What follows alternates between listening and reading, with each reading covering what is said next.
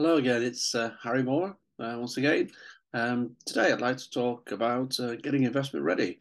Here at NMS, a lot of our work is involved with clients who are looking to either um, seek investment into their business for growth or whatever reason, or recover profits, or are looking to sell their business. And one of the things that we do is to make sure that we can help them to get the best price for their business, get the right kind of investment by making them investment ready. So here's a short introduction to the work we do on getting companies investment ready.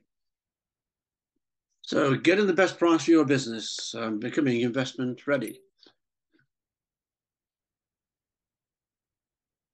First of all, NMS is a global consulting firm, as it says here. Focuses on transformation and strategy, international strategy, operating throughout the world. I look after the European side. We employ only senior consultants who typically worked at some of the larger practices, but our costs are substantially less, 40% less at the very least, because we maintain low overheads and we don't employ lots and lots of junior staff. So that's who we are briefly. So what do we mean? What's my definition of investment ready? Well, to me, it's preparing the business and the way it's structured sufficiently to attract the interest of potential investors, acquirers, and to maximize the level of investment. It's putting the business in a position so that it fully utilizes the potential of injection of cash in such a way that the benefits are maximized. The key question is, what would you do if you didn't get this investment? What would happen? Is it making a difference?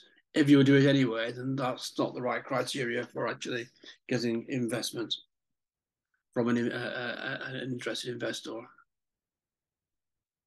So reasons for wanting investments, the two areas I'm looking at are, first of all, if you're looking for investment for growth or recovery of profits, ranging from being distressed, financially distressed, to simply looking to grow the business and improve profitability.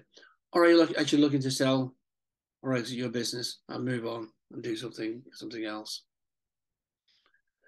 Looking to invest for growth and strategy, it could be for a number of reasons, which I've listed here: growth, expansion, achieving certain objectives, such as venturing into new markets, new product lines. Perhaps you want to make an acquisition, part of a buy and build strategy, or you're just looking to recover performance. You need some working capital to facilitate that. It could be that you're considering retiring and that there's an MBO potential in the business. Key message is that if you are looking for investment and to bring in an investor on board, you've got to be prepared to change the way that you do things, change the culture perhaps of the organization, change some of your procedures to make improvements. And also to supply information on time as required by the investor, and to actually achieve the targets that you've set out in any business plan that you might have submitted. That is equally important. So that really means that when you're doing your business plan, really consider, can you actually achieve this, or is this just something to attract an investor? Make it realistic. And something that a lot of owner managers, and family businesses particularly don't like is releasing of equity. Sometimes you're going to have to do that if you want an equity investment. Alternatively, you're going to be looking at debt if you don't want to release any equity, and of course you're going to service that debt. You may also have to accept that another director on board. It could be a non-executive director, or it could be a chairperson, or it could be a full-time director in a particular position where you are weak, say finance and marketing or something. If you're looking to exit your business, it could be, again, for a number of reasons. Looking to retire, you want some money out of it, all the blood, sweat, and tears you put into it. You'd like to get some value out of it, but perhaps you might want to stay. You might want to stay around and run the company still, but not be the principal shareholder. Perhaps you always planned on an exit. You wanted to build something, sell it, and go off and play golf in the Algarve or something. It could simply be that the business is now struggling and does actually need a new owner, and it's time for you to move on, or you to take another position within the business. It could also be that the current investors, whether that's a private equity firm, venture capitalist, or an individual private investor, simply want to get out because it's not giving them a return that they expected or wanted. Source of investment, I'm not going to read all through all these. These are all pretty standard. On the equity side, it ranges from private equity firms right down to family and friends. There's crowdfunding, there's business angel networks, there's private investors, family offices. So there's a whole range of people to look at, depending upon the size of business, the type of business, and the scale of the operation, and the amount of finance you wanted. So if you go into a private equity firm or venture capitalist, then most of these have a minimum investment level, which could be anything from 5 million to 10 million minimum. Debt, again, you get the same people. Some private investors will consider that. Of course, you can only borrow off your family and friends if they're willing to do that and believe in you. Getting investment ready. I think the three messages here. What I've said here. Institutional investors like private equity firms, family offices, VCs, etc., like three things: management, management, and management. The key thing is the management structure is right. If there's a poor management leadership, then you'll have difficulty getting investors. The strength of any business is in its management and its leadership. So what is the right management team? Well, it's one with a strong leadership, good strategic direction. You know the marketplace, you know your products. You've got a reputation perhaps as an individual within that marketplace. There's good fiduciary control. You've got a track record. You've had success. You might have had failures along the way. That's not always a problem, but you've had in the main success. And you're prepared to commit by investing yourself, or perhaps taking a salary sacrifice, cutting salary, etc., to help out. So, but what happens if it's not right? What do we do? Does that mean we can't get an investor? There's nothing wrong with telling the truth. Leadership is essential. So, providing you've got a good leader, there may be weaknesses in the organisation as well. So lack of a finance director, lack of somebody in sales and marketing, lack of a technical function. But if there are those, I think it's important. My experience is it's important to recognise it and to declare it. So yeah, we've got a good team here, but we do have a gap in a certain area which we'd like to fill through this investment. So don't be afraid of saying that. And investors will not be too unhappy at that, providing you're truthful.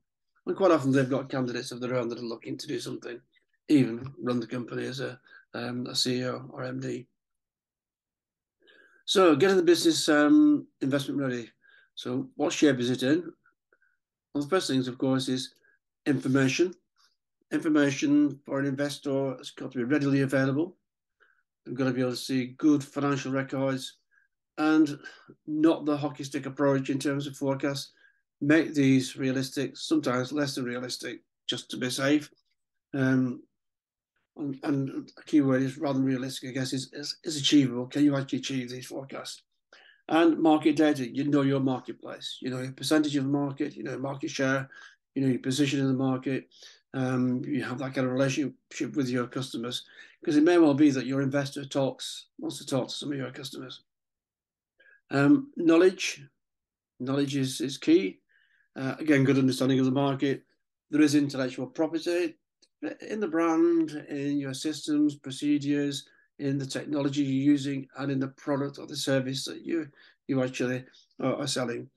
There's intelligence within the organization.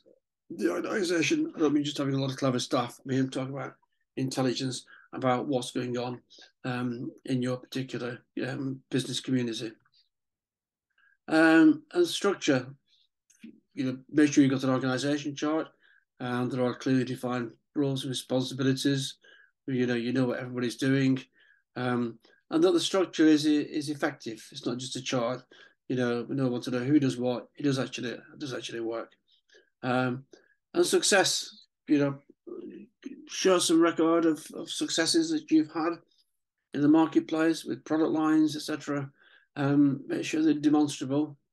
Some good success stories always help, and the reason that you are successful. I think that is important to say that as well. So all those, I think, need to be put into a package, will help you to sell your business to an investor or acquirer. So the steps along the way to achieving the deal are, first of all, is data, getting the information memorandum together, which we can do for you. Your other advisors can do that for you. Some companies have a data room online where you can go into and you can actually access all the information you want about the business, its markets, its products, if it's manufacturing, its plant and machinery, etc. Information about the staff, which would normally be anonymous rather than names and addresses, etc. And the financials, so both historical and projected. And bear in mind, investors are more interested in historical rather than projected, because projected figures can be anything. So make sure you've got good historical records of your finances. We then reach the heads of terms when a valuation is put upon it. You may have your own valuation, or your advisors may give you a valuation, which will constitute part of the heads of terms. We then go to due diligence, and that really is to decide about what price and what level of investment is going to be put in, and quite often that will change. If, for example, they find that there are certain contracts in there that are a bit onerous or not so clever, or they find that certain product lines are not making the money they said they were making, or there are debts in there which were not expected, which have got to be dealt with, then that could influence the price. So bear in mind that the initial valuation and the heads of terms might change through due diligence at the point of completion. Presenting the business to investors, and normally we have a teaser, and that's very simple to do. That's something to sell the company. It's going to be upbeat. It's going to be positive, showing the good things about the business, being realistic but not being negative. So it's going to be something that it's the bait that will attract investors. The USP, the reasons why this is a good business, the reason why you should invest. This is a one-pager, two-pager at the most that you put out, and that's normally done anonymously. Corporate finance firms will do that. We do it. I did it recently for a company that I sold, Romag Limited, where I did the teaser, and also did the information memorandum. This is a detailed document, and the more detailed, the better at this stage, because that will preempt, questions being asked at due diligence. And this is going to be pretty accurate and truthful. You can't hide too much in this. And this will have the financials, will have details about the services, the people, the products, the plant, machinery, etc., the marketplace, as well as projections, etc. So all that comes together after the interested investor has signed the non-disclosure agreement, and then of course we get into meeting up and progressing towards due diligence, heads of terms, due diligence, and completion. So selling your business, similar rules apply. It's the teaser, information memorandum. Who are the buyers? Could be a strategic buyer, could be a competitor that wants to expand, could be somebody that's in a similar sector wants to go into your marketplace.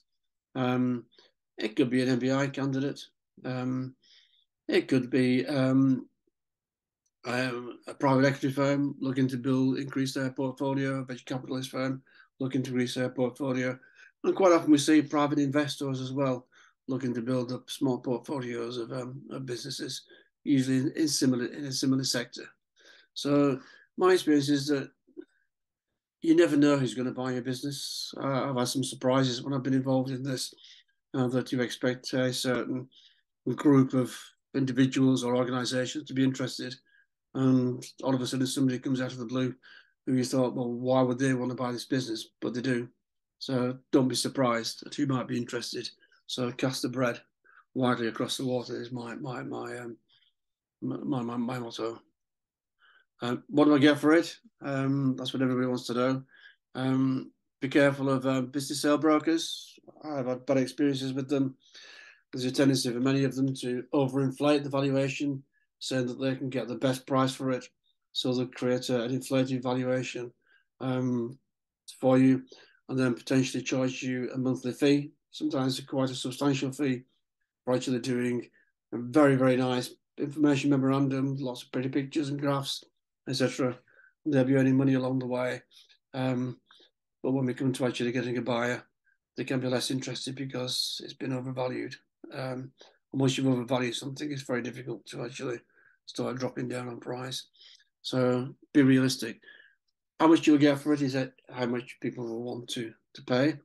There are rough indicators such as profit earnings ratios, depending upon your sector, which we can advise you on that might be. But at the end of the day, it's a combination of what you want for the business, or the level of investment you require to fulfill your objectives, in relation to what the potential buyer is prepared to pay, of course. So why is investment readiness being important? Well, it really shows to any investor, any buyer that you're professional, that you're serious, you know what you're doing, etc. And to me, becoming investment ready is the only way of getting the right investor, the right partner for your business. It's also the only way of getting the best price for your business or the right level of investment. So that is it for me. If you're looking for to do something with your business, if you're looking for, I'm just moving myself around. If you're looking for investment, or you're looking to sell your business, we can help. We're consultants. We're not brokers. We won't give you an inflated valuation. We can help you with the process.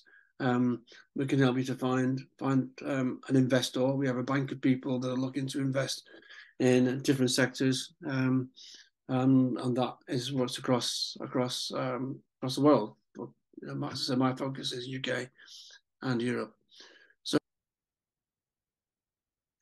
well, I hope they found that of value. If you'd like any more information or would like a discreet, confidential conversation, I'm available anytime on my email or on my telephone number. Speak to you again soon. Bye.